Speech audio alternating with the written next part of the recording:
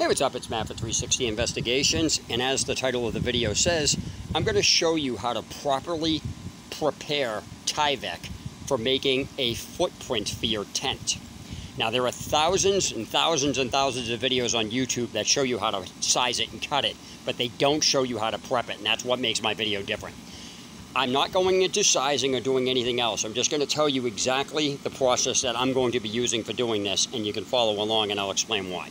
So first things first, here's the section of Tyvek.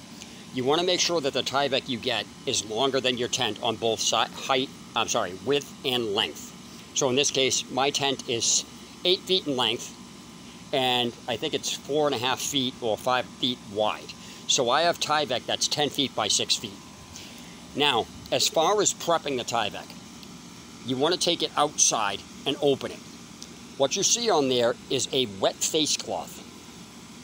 So what's happening here is most people will just go ahead and cut the Tyvek without getting the creases out of it, or they'll crumple it up. The problem with doing that, or you're crumpling it and not getting the creases out of it, is that you don't actually have a fully expanded Tyvek piece. So when you're doing the measurements, it could be off more or less depending on what you're doing.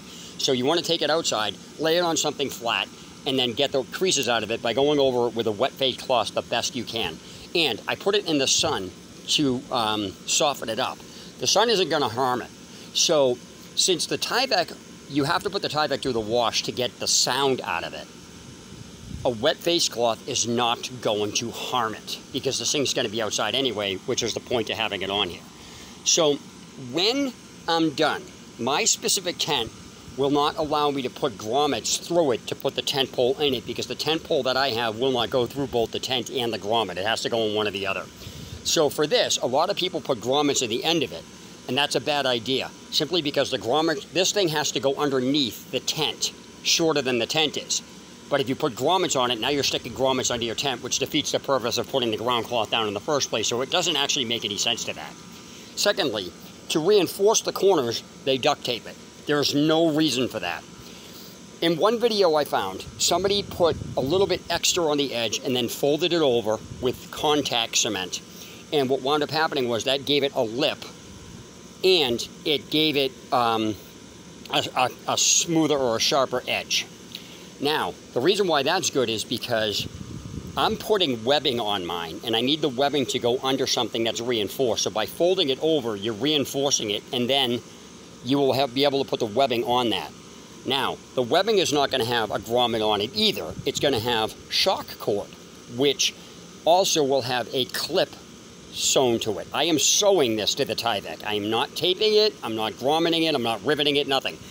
So this way I can stake it out with the shock cord, and then the tent clips into the footprint here. That's how my tent is set up. So one thing a lot of people that do Tyvek footprints don't tell you is that some tents are asymmetrical.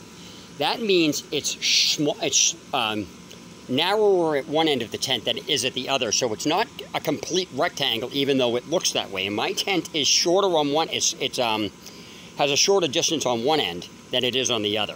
So it's kind of like weird that they don't actually mention this, and they should. So make sure when you're doing this that you basically want to outline your tent if you can. But again, always leave about 3 or 4 inches extra so you can fold that edge over so you have a cleaner edge. You have a way to strengthen the corners without having to put a grommet in it, and it's a cleaner edge, I should say. Yeah, that's it. That's basically it. Sorry if I repeated myself, but that's really what I wanted to get out of the way, is prepping this to cut this. So when this is done, I'm going to show you. Furthermore, people put it in the washing machine before they, add all the extra stuff on it. Don't do that. Put all the extra stuff on it first, and then throw it through the washing machine. It's that simple. So that's it. That's all there is for this video. And when this thing is done in a couple of weeks, as I got to go to all the parts for it, I'll show you what it looks like. So that's it. Till then, it's Matt for 360 Investigations, signing out. Hope this video helped. See ya.